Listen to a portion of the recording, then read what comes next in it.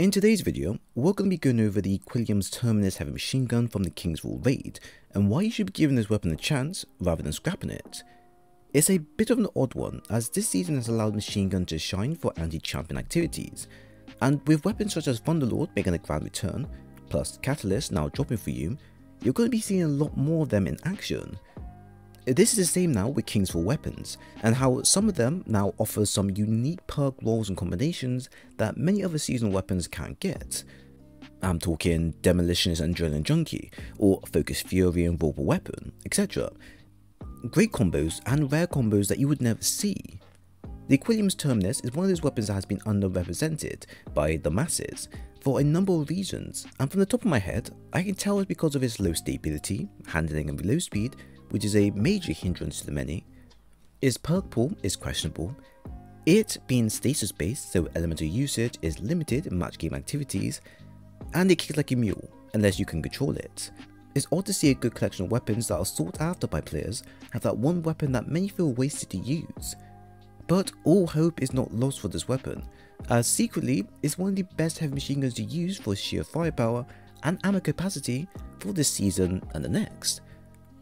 Firstly, it's a high impact frame machine gun, so damage wise is going to be good straight out of the package.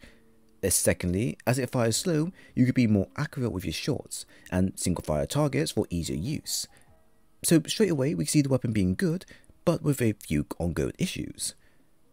On the screen now, I have been using D2 Gunsmith to see what type of weapon combos are available if I was to craft one, and just for interest I want to see if the following weapon was salvageable. As shown, we have aimed for a higher magazine capacity setup that will allow us to fire for longer and make full use of killing tally damage buff as well before reloading. Having polygonal rifling, extended mag, stats for all or assemble enhanced, killing tally enhanced, reload masterwork and backup mag will get this weapon to have a plus 75 to 80 within its base magazine and a 5.39 second reload speed.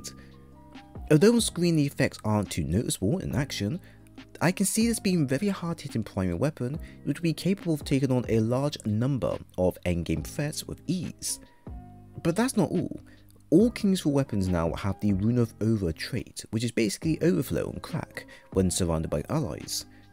This here with the base magazine could increase your size by even more, to the point of having 100 within one magazine, although this will need to be tested first just to see if there is a cap to this or not.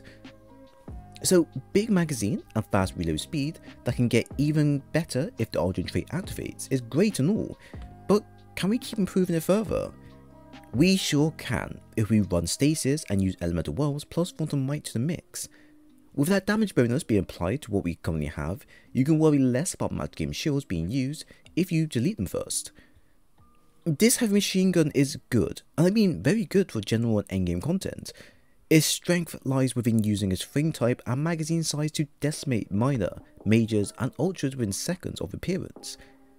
It's not a DPS weapon, nor is it meant for boss damage phases as it's just too weak here, but if you use it more like a primary rather than a heavy, you'll see great success with this weapon and will easily be a top contender for legendary heavy machine guns that can be used for a very long time. So go ahead, farm this weapon, craft it, and see just how fun this one weapon can be in all activities. If you enjoyed the video, then please leave a like and a sub, and also follow me on Twitter to keep up to date with Destiny, content and more.